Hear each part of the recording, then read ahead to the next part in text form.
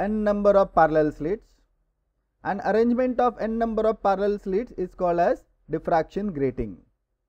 So diffraction grating is nothing but an arrangement of n number of parallel slits placed very close to each other and separated by equal opaque spaces between them. This diffraction grating can be obtained by drawing large number of parallel lines on a glass plate with the help of sharp diamond tool. Each line acts as an opaque space and the space between the two lines acts as a slit.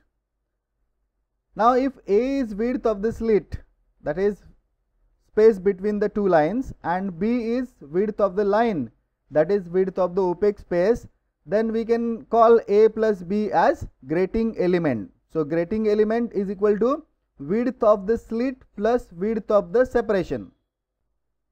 So if there are n number of lines per centimeter, we can write n into A plus n into B is equal to 1 centimeter. Remember, A is width of the slit and B is width of the separation. So n into A plus n into B is equal to 1 centimeter gives us grating element A plus B to be equal to 1 upon n centimeter.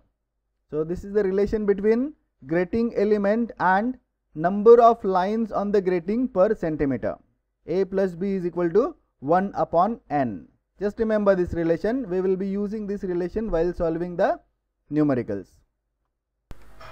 Thank you for watching this video. If you like this video, then please subscribe to the channel so that you will get timely intimation of new videos uploaded to the channel. Thank you very much.